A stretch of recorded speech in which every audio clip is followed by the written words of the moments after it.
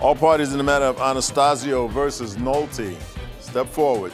Carmelina Anastasio is suing her daughter's father, Jerry Nolte, for unpaid rent and for property damage. Okay, there are two parts to this case, Miss Anastasio. This used to be your boyfriend, you have a child together, you sort of were on and off and then separated for a long period of time. At some point, you indicated in your complaint that Mr. Nolte needed a place to stay. You had a guest house, your tenant had just left. You extended an invitation to him to come and move into the guest house because perhaps you thought things would get better between the two of you. How old is the child that you have together? She's 9.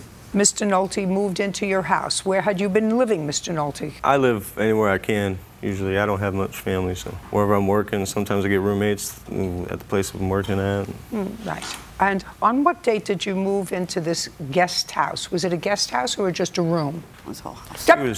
I didn't. Look at me. When I'm looking at you, you'll answer me. Sorry. Do you understand? Yes, I do. Is this a guest house or a room? It's a room. Kind of room. guest house. No, I don't understand that.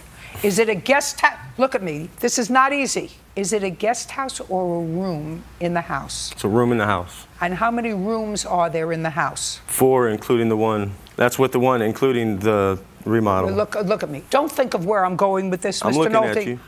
Don't think of where I'm going. Miss Anastasio lives in a house with your 9-year-old. Tell me what rooms there are. You have a living room? Well, if you're talking living room and kitchen and all that, Yes. there's like 6. Good. So then let's get to them. You have a living room. You have a kitchen. You have and 4 bedrooms. And 4 bedrooms. And a laundry room. So there are 4 bedrooms. Now, you keep in touch with Miss Anastasio, is that correct? Yes, ma'am. Have to. We have a kid. Good. And does she rent this house or own this house? She owns it. How long has she owned it? Maybe 14 years, 15. Now, there are 4 bedrooms. So your daughter had 1 bedroom? Yes.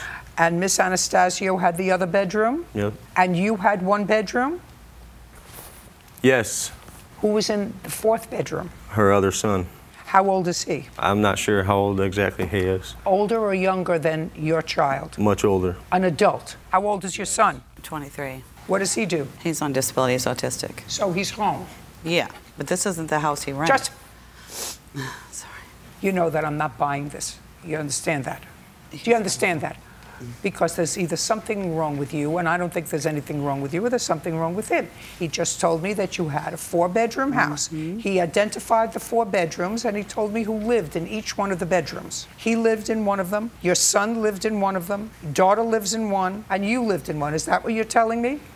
Sir! Yes. I always know which to start with. Do you understand? Yes. All right. So let's get real with each other. Okay. Okay? Okay. Now, when you moved into this room in her house, did you tell her that you would pay her rent? No. Were you working? Yes. Who were you working for? At the time, I was working for Griffin Trailers. Were you making any kind of money? I was making decent money. I was a welder, so. And did you contribute in any way to the household? Yes. Tell me what you contributed. Food. Okay, tell me about that. Our daughter. Well, tell me exactly what you did to contribute when you were living in the house. Exactly. I don't have any evidence to show that. I'm just asking you. Yeah, I provided for myself and my daughter. Tell me how. Money. You bought clothes, you bought food, you paid electric, you paid. I just want you to tell me how. I just told you. I provided for myself and my daughter. If that don't tell you nothing, I'm sorry. Well, that doesn't answer my question. I'm sorry then. I can't tell you anything else. Okay. Well, then I'm going to tell this to you, Miss Anastasio. Since I don't believe a word that either one of you were telling me, I don't believe what you wrote in your complaint that you rented him a guest house. Okay? I'm sending you back to where you came from for your $5,000. Your case is dismissed without prejudice. Go back to small claims court. In what state? Indiana. In Indiana. Thanks. We're done.